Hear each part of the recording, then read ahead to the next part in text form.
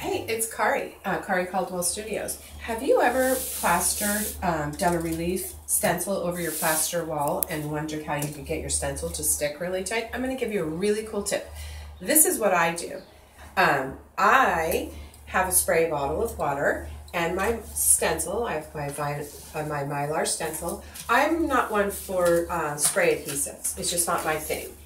So what I do is I spray the back of my stencil and a little bit of my wall. Since I'm doing a distress wall, I'm sure there will be no problem with this. And then boom, my stencil sticks to my wall. And that gives me a tighter position for when I go in to trowel my plaster through my stencil and get a relief stencil.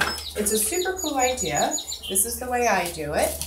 And I want to see if you think that idea will work for you too. Go ahead and get a stencil and spray the back of it when you're working on your plaster, and it sucks right to the wall and it gives you a good stick.